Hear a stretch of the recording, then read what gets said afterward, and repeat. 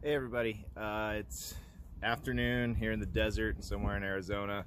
Awesome place, but we've got a lot of time and not a lot to do. So if you're like me, we got our RV and it was used. I didn't use the generator, didn't have much experience with it, and the first time I tried to use it I had an error. It would run for about 5 seconds and then stop, and it would start blinking, and if it blinks 3 times, it says it needs a technician. So, I've done this multiple times with not getting any different results, and done a lot of research. Some people said if the oil's too high, it can cause issues.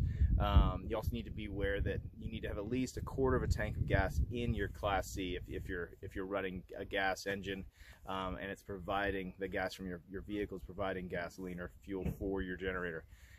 So make sure you have a 1/4 tank of gas. Make sure your oil is not too high. And the last thing is, I had heard a lot of people are having issues, and it's the carburetors. I do not know a lot about engines, and my in-laws are all mechanics, and so they're probably, me doing some of the stuff that I'm doing might make some people cringe. So if it does, I'm sorry, but something today worked for me, and I want to share it. I've done a lot of research, called around, and it sounds like the carburetors are clogged because the fuel that we're putting into our RVs isn't as good as what we'd like to have running more constantly through the generators. So your carburetors get clogged, essentially. And what you need to be doing is running your generators to properly maintain them probably once a week for a good 5, 10, 15 minutes or something like that, or once every 2 weeks. In my case, I'd try and start it, it would blink, shut off after 5 seconds every single time, blink 3 times. I called around, and they, the mechanics said, the easiest thing to do is just replace your carburetor, because if you try and fix it, it'll fix for a while, and then ultimately it'll happen again. And I think the carburetor repair was, multiple hundreds of dollars, so I didn't want to do that. So what I ended up doing was, a buddy of mine suggested we try some carb cleaner, take the fuel, the filter off, and just explore. So I'll show you what I did, and how I got my engine to run a little bit longer than the 5 seconds before shutting off, and essentially it just started running. So it's a success story for me, and hopefully it can be the same for you. So let me try and do what we can to get the open this thing up, and I'll show you as I'm doing it what I was doing, and hopefully it'll be something that'll benefit you as well. Okay, so hopefully y'all can hear me and it doesn't get too loud and I don't get in the way. So ultimately, getting into your compartment for your generator, and I just found some way to just prop this up, because it's a pain in the butt to try and be working when this is falling down on you all the time. This is what I found. It's the gum out carbon choke cleaner, and that's what I ended up using for cleaning it out and spraying inside. So getting a cover off of your generator is relatively simple. Set that to the side, and if your generator is like mine, there is a choke switch here, and you're going to want to press it over for a while. It'll ultimately start blinking and tell you that it's ready, and then you press the other side to start.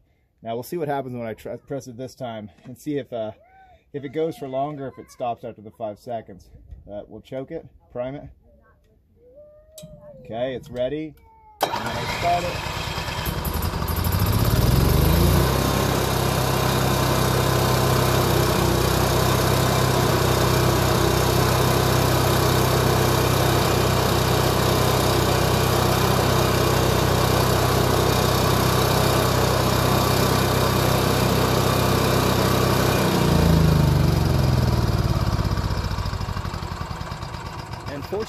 Fortunately for me, mine is now running right. So here's what I did to do that. So the first thing I did was I took off the air filter. It's just a couple of wing nuts. The first one you take off holds the housing. Let's find that. Get that back, and then you're going to want to take off the air filter on the inside as well.